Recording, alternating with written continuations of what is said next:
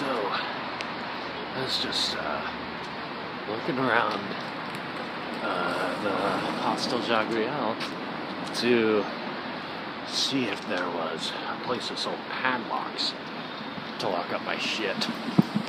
And also, I keep forgetting people are not like the Flemish here. When it comes to pedestrians, you actually have to watch out where you're walking. No drinking on the street. But look behind me. Oh, look at that ridiculous. Anyway, that's just right near the hostel, a couple blocks down.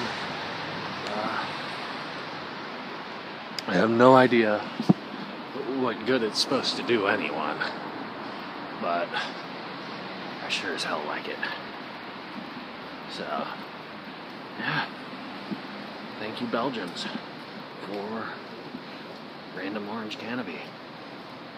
Honestly, with the orange, I would have figured Dutch.